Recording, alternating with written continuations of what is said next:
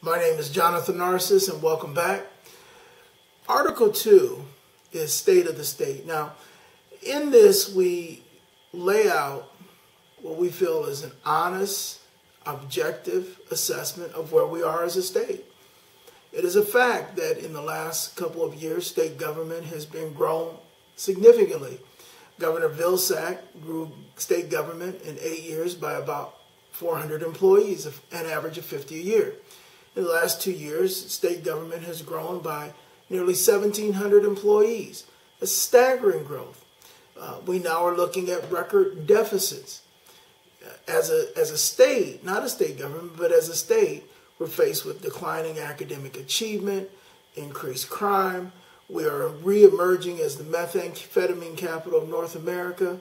We have some very, very serious issues we face, and we look at those. In addition to that, and this is one of the things that I really like about this particular piece, we have a chart that was produced by State Auditor David Vaught.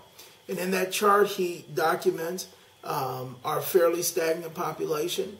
And then he shows the explosion of growth that took place from the 80s, where Governor Branstad grew government significantly, nearly tripled the state budget, along with raising taxes, to Governor Vilsack, who grew government, not at the same pace as Governor Branstad, but still grew state government, to Governor Culver, who has just exploded the size of state government and government spending. So we lay that out.